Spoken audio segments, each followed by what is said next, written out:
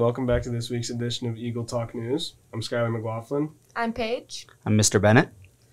And you heard him here. We have Mr. Bennett here as a guest today. How are you doing today? Doing well. It's good to hear. How are you guys doing? Pretty good. Doing Tired. good. Tired, First yeah. hour. I understand. So I thought it'd be cool to start off with an icebreaker. We haven't done this yet, so I don't know. I just feel like it'd be a fun game to start off with. Perfect. So, kind of thought of this one on the spot, but if you could get rid of one of your senses, why? You can think about it for a minute. One of my senses. Like 5 senses.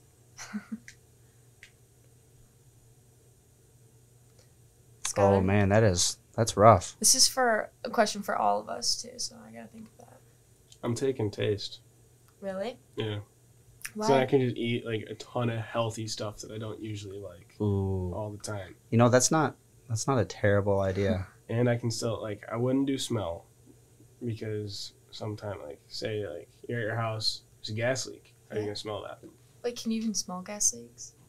Yeah. Yeah. Oh. Oh my gosh. I don't know. I might be tempted to go smell though. I don't know.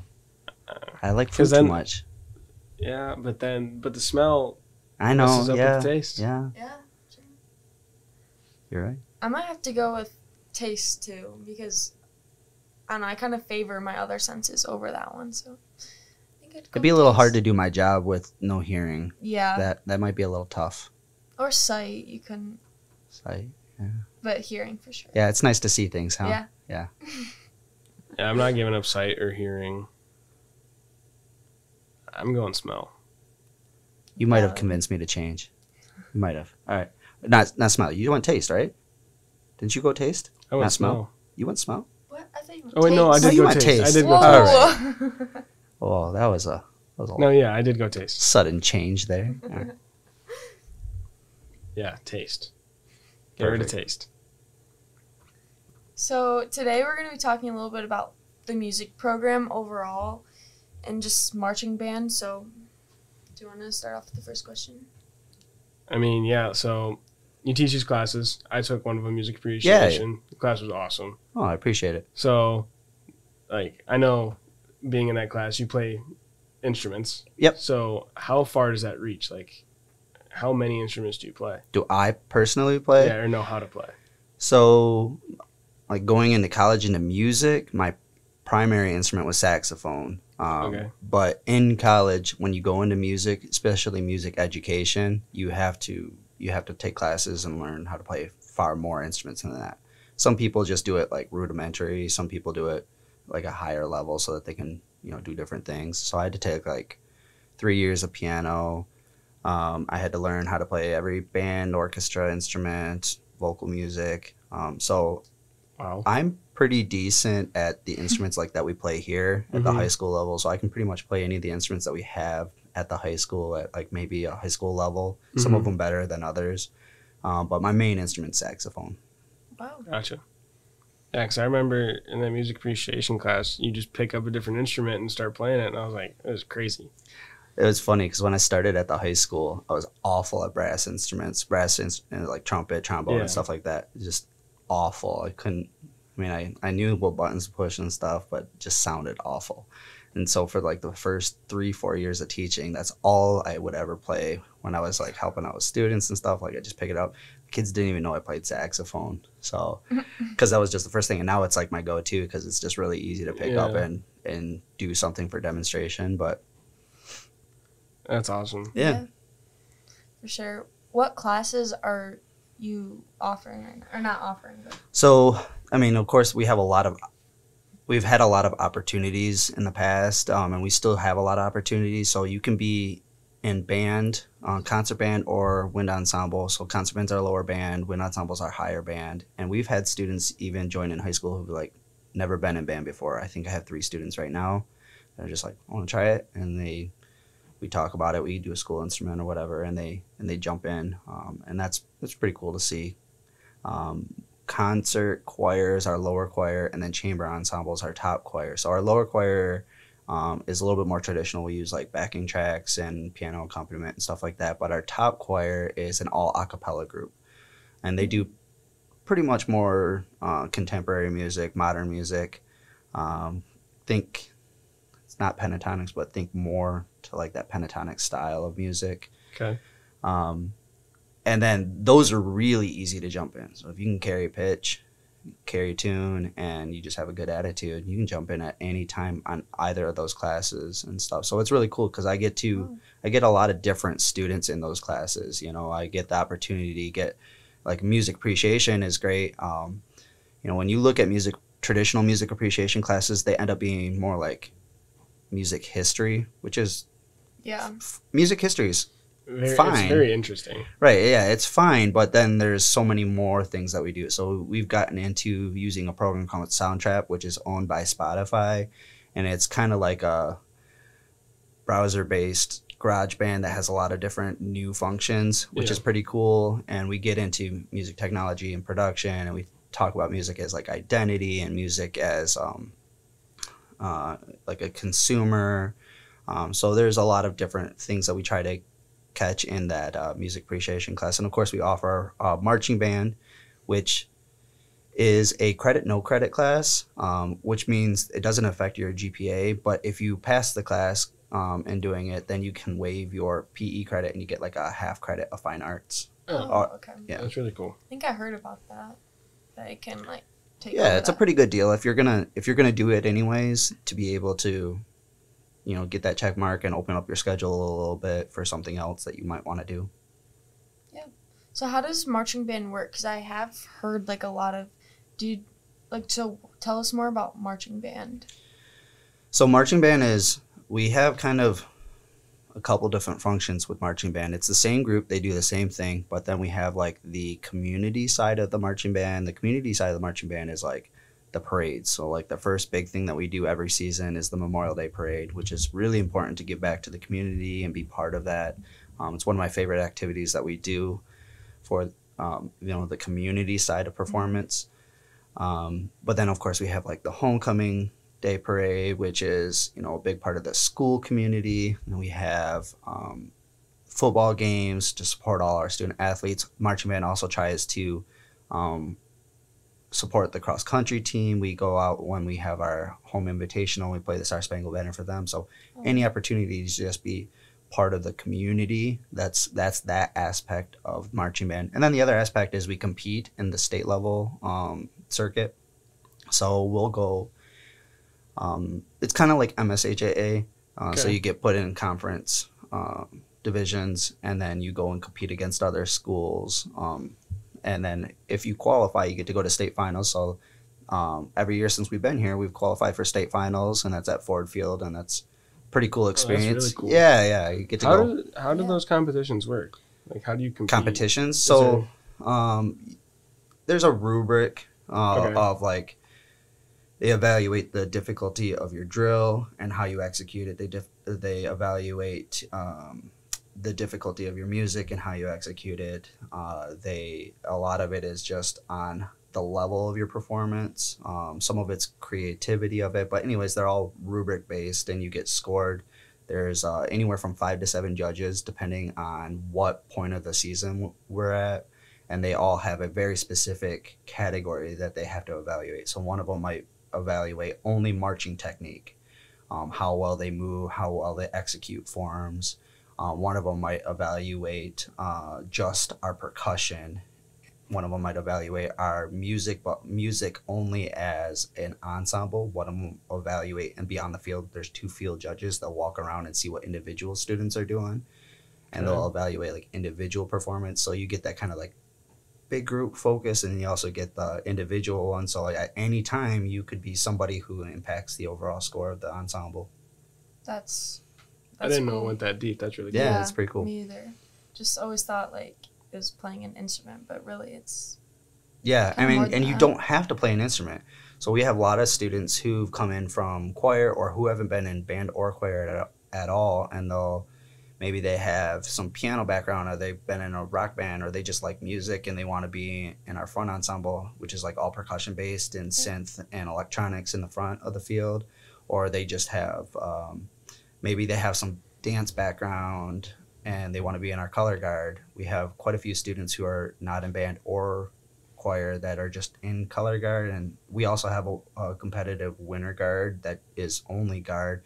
When I say guard, it's like flag work, dance, saber, rifles. So they get a lot of those experiences there too. So a lot of opportunities for people that have experience and people who don't. Yeah. I did not know it expanded that much. That's really cool. Yeah. Mm-hmm. Yeah, it's always just kind of been like seen at like a basic level, but the more that you talk about it, it's very interesting. Yeah, it's hard to know until you, Yeah. you know, because the community typically will only see like a parade or, you know what I mean? Like that's like a homecoming. Like, oh yeah, you see the parade, right? Or you see, the football game, homecoming. Yeah.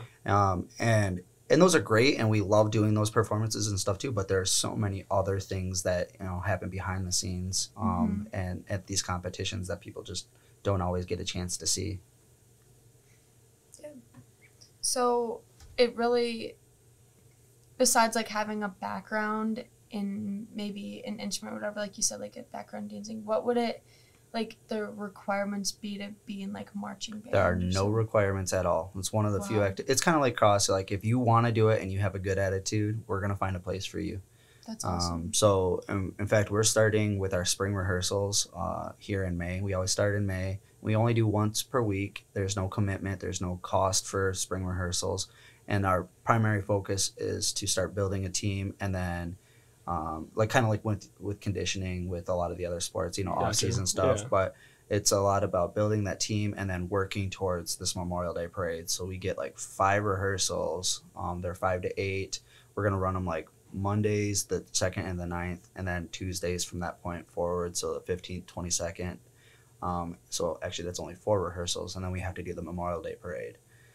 So it's pretty much like, let's get up, let's get going kind of deal. And then we'll do the day right after the Memorial Day parade. And at that point, we're kind of like, all right, we have a parent meeting. Like, you got to start making a decision now. Like, do you want to do the competitive season?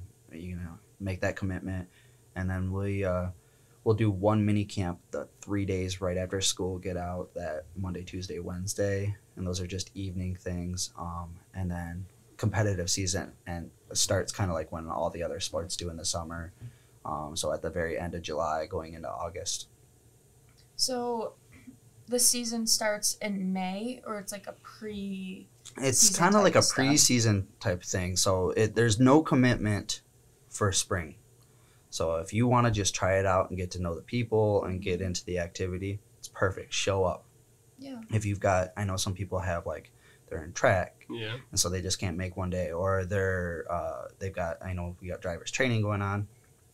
If you can only make an hour, make an hour. If there's a way to fit people in. So we're really accommodating, and I love students that do different things. I love having student athletes. Every year we have a large group. We've had football players, cross country, we've golf. Like, we want students to be as involved as they possibly can in high school, while they have the support of their friends and their parents, and juggling their schedules and all the demands that are required on them. I love having the students that are involved. Yeah, that's awesome. It sounds like it's just like a really positive environment to be in. Like, you just come as you are, and like you'll make room, like very open. Yeah, absolutely. And that's awesome. And you got to be willing to work, but that's like anything, right? Mm-hmm. And if you want to be good at something, you have to work and you have to make that commitment. But as far as like getting into it, we're going to find a place for you. So does that like go all throughout summer? So once we do that first mini camp in June, you have the rest of the summer, but you have, like all of June and then all of July up until we jump in off. We're not doing anything with that. We do have to start at the end of July. We'll do like a 4-day camp here at the school to get them ready to go away for band camp, which it's a pretty cool experience. And it's kind of like, I know cross does their away camp. I don't know if some of the other sports do, but it's kind of an immersive experience, right? So we'll do that. And then once the season starts, we do practices Tuesdays and Thursdays in the evening. We try to do it after most of the other sports practice so that students can juggle their schedules, right? And then we'll do Saturdays in the morning, like from 8 to 3, we'll have like a lunch hour. And we do that so that, you know, you can have the rest of your day. But then once we have competitions, it's just a competition day. Yeah. What other things do you have coming up, like, that we can see you at? Of course, like, I know you said the Memorial Day, but what other activities do you have planned so far? Outside of marching band, you know, we're in the spring season of all our concert cycles for both band and choir. So the high school bands are going to be performing May 10th and May 11th. Our concerts are always 7 p.m. at the high school auditorium. Okay. So those will be great opportunities to come out and see. The concert band, which is our lower band, is going to be performing with the 7th graders. We try to mix up with the middle schoolers so we can generate that excitement, right? So we're going to do that on the 10th, and the wind ensemble and the 8th grade band will perform on the 11th at 7 p.m. And then our jazz band, which is another extracurricular group if you get into the band scene, they're going to be performing with the 6th graders the next week. So, and then our choir has got a concert on May 16th, and that'll be 7 p.m. too. So a lot going on. Yeah. Yeah. You have a lot of concerts. There's a lot of groups. Is that a lot to juggle around? Yeah, I mean, but I mean, everybody has things to juggle, right? It's kind of par for the course. There's 4 classes, so you have to have at least 4 performances, right? Sometimes you get to put them together, but choir has its own identity. We don't want to lessen that identity. We don't want to lessen the band identities, but we split them into those 2 days to get that connection with the middle school. It's kind of like recruiting, like we, any sport or any activity that does well, like brings them and brings them in early and brings those connections with it, right? And you guys have, the football has done a great job of and the conditioning has done a great job of bringing the younger athletes in and building those relationships with them so that that interest is there and the connections are there so that they move hopefully up to the highest level, right? Yeah. Wow.